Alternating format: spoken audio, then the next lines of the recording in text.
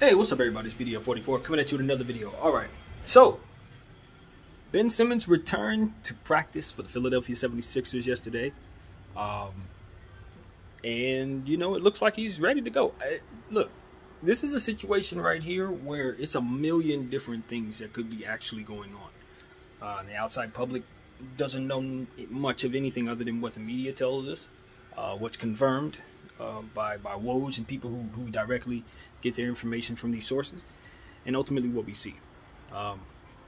Ben Simmons addressed the media, or rather the Philadelphia fans, in a short video that I didn't see in full, but he was essentially saying he was ready to get, ready to get back to work. He missed seeing people back in stands and et cetera, et cetera. I don't know if that was a new video footage or not. I saw it in a splice video on YouTube, so take that for what it's worth. But the moral of the story is it looks like Ben Simmons is officially ready to be a professional and put back on the Philadelphia uniform and get going.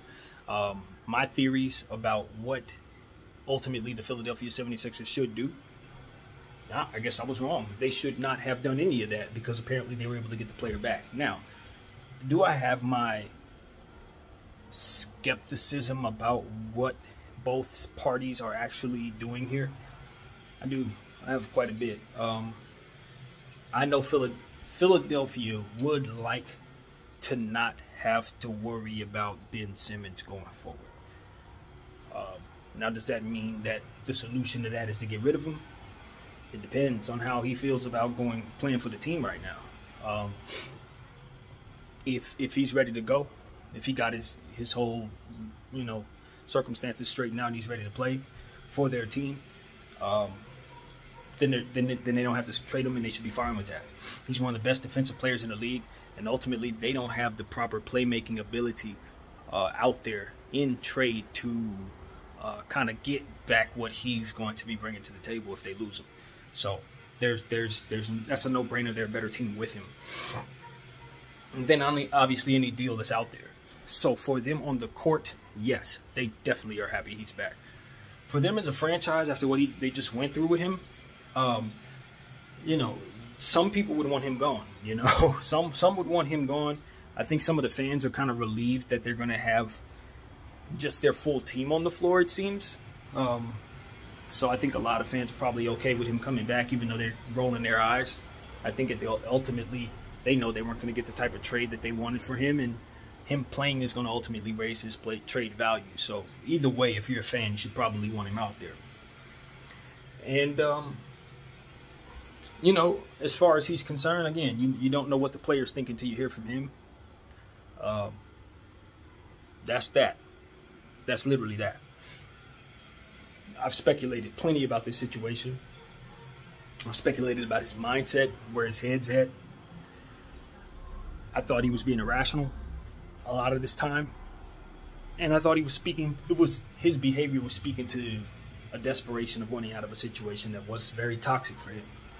But if he was able to go somewhere, figure all that out, come to his own conclusion that he wanted to continue playing ball and not go down this path of ultimately driving his price to the floor, and then ultimately making it so that maybe people want to blackball him in the future, which I thought would be bad for him, particularly because of his particular weaknesses in the game, how easy it would be to blackball him. I think this is the only move that really helps him have a career in this league going forward without some of the bumps and hiccups that ultimately would come from seeing this through.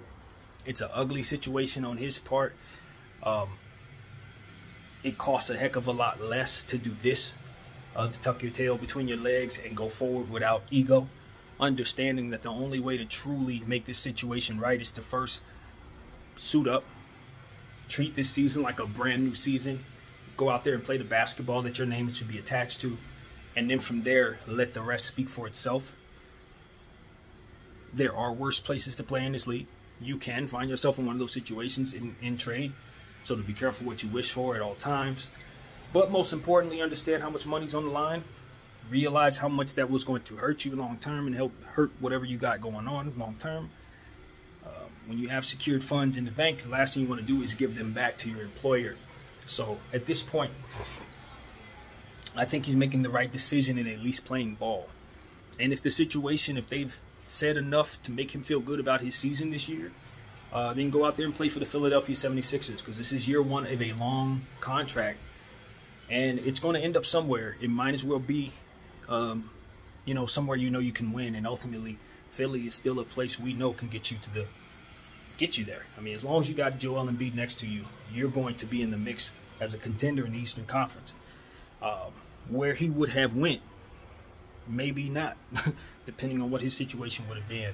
So, not the way I thought it would play out.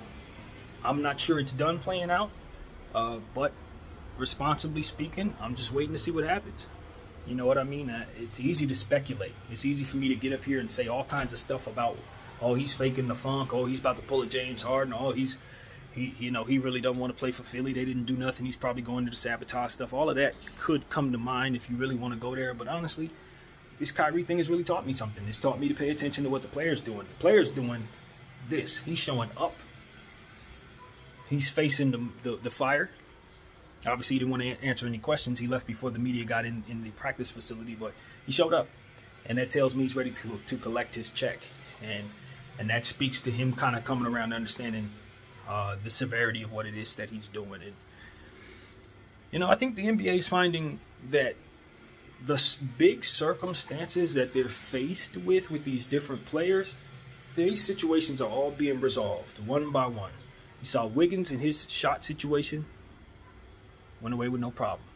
This Kyrie situation, well, we'll see how, he addressed the public, and I think he's going to go forward with whatever it is he decides. But at least at this point, as far as I'm concerned, it's resolved because you've heard from the player. You know what his intentions are. There's no confusion. You didn't get him to get the shot, but at least you know where you're headed as a franchise, where you're headed as a league, as it pertains to that player. And finally, this situation, where it looks like Ben Simmons is ready to come back around and now be a professional before the season starts. So this is a good thing. You're happy if you're a fan of these particular players and these particular teams, and you're happy if you're the league as a whole, because you didn't need all of this. It's good for the media and their narratives, but this is not good for you. You want players on contract that want to play, and most importantly, you want full compliance in regards to your vaccine situation, because at the end of the day, you are a league, and you kind of want to have a united front as it pertains to whatever stances you want to make. So I get the relief that a lot of NBA people may have right now in regards to a lot of this stuff that's coming about. So now that Ben Simmons is in place for Philly, my question is, what happens with John Wall? Who, I know this ain't got nothing to do with Philadelphia, but I think John Wall's trade request was only put in place so that it can be swapped for Ben Simmons. I don't even think he requests that trade if Ben Simmons wasn't on the block, to be honest with you. I don't think he wants to just be traded to Cleveland or something. Or, you know what I mean? Like, the best situation for John Wall probably would have been to go to Philly. So it's going to be interesting to see what happens with John Wall. I'm not sure if he's going to be able to get traded this season. He may end up being held out for a while, because I don't think that's a desirable contract for anybody in the league. Nobody's going to want that. The only person who would want that is the Philadelphia 76ers if they were to get rid of Ben Simmons and couldn't find anything else. And I mean anything else. So that's going to be the thing I'm paying attention to now. John Wall is a perfectly healthy, star-level point guard who can sway the tide if he goes to the right situation. That's what it really comes down to. I know a lot of people don't believe he has a whole lot left in the tank. I'm not one of those people. I'm just not. I know that even though he's not as strong as he may have used to been, he's still faster than everybody else because of the speed he already came into the league with before the injuries. He's still going to be fast enough. So it's one of those situations where, because I understand that, because of how fantastic of a playmaker he is and how far his jump shot is coming along, as well as how fantastic of a defender he is, since he's already one of the greatest shot-blocking point guards of all time. If you look at the stats, he really is. Then you understand John Wall is not just a regular guy. And if he finds himself in the right situation, like I said, he's going to make some things happen for that team he goes to. So that's going to be the thing. Do the Houston Rockets just run it back with John Wall, and does he kind of derail Kevin Porter's development in a way? Which I think is worst case scenario, being that Kevin Porter, when I actually found out what type of player he is, I realized that he shouldn't be behind anybody at all. And Cleveland is, yeah, that's a whole nother story. Now that I know what type of player that is, actually did homework on him, now I'm looking at Cleveland like, anyway. So with that being said, that's going to be interesting to see what happens with Houston. We'll be talking about them. As far as everything else, yeah, man, season's what, a day away? We got a day, you know, it's coming along.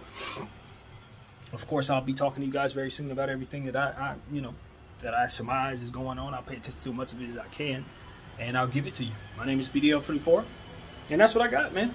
Thank y'all for watching. Peace.